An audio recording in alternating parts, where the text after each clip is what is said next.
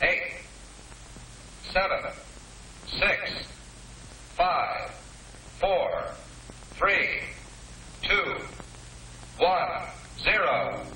Should we detonate nuclear weapons for testing again? The world's 9 nuclear nations have performed over 2,000 nuclear tests. But the Comprehensive Test Ban Treaty banned them because they were causing radioactive contamination and fueled nuclear proliferation. All nations stopped testing over 20 years ago, except for North Korea, which stopped in 2017. The US military now considers computer simulations so accurate that nuclear test explosions are unnecessary.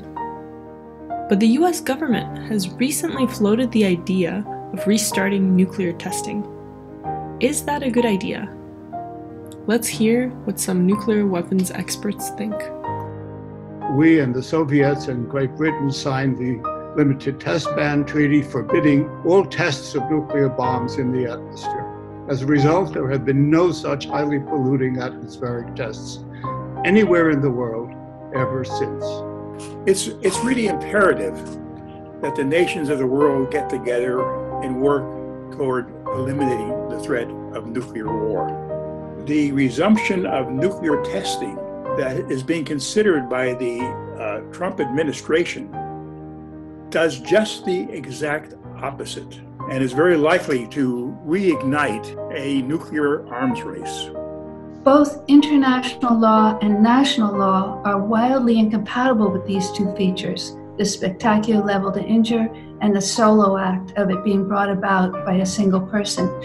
So we have the ability to dismantle this architecture, but in the meantime, at the very least, we have to abstain from actions such as renewing the practice of testing. A return to nuclear testing does not just impact Nevadans and those downwind residents who would rightly fear whether their groundwater was safe to drink, their air safe to breathe, and their cattle safe to graze. A nuclear war cannot be won and must never be fought. If we get hit by thousands of nuclear missiles, or even if we don't, but our nuclear missiles go off as planned, then we would get Earth enveloped in a cloud of soot and dust that might lower the temperature over Nebraska by 40 Fahrenheit, and in fact make it snow in the summer in most of the agricultural regions on Earth, which could easily kill 90% of everybody on the planet.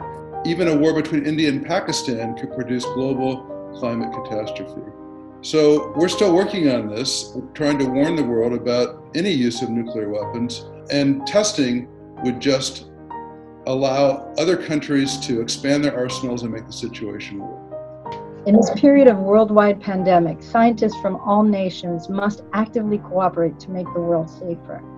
Resumption of nuclear weapons testing would do just the opposite, making the world a much more secretive and treacherous place while diverting funds away from the fight against a clear and present danger.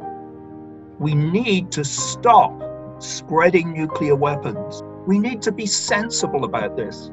Most scientists know that nuclear weapons, nuclear testing is a very bad thing. I'd like to just end by saying the Comprehensive Test Ban Treaty is an essential instrument in controlling and eliminating nuclear weapons.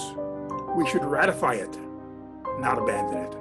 To do otherwise would all too likely lead us to nuclear catastrophe, whether by design or by accident or through terrorist agency.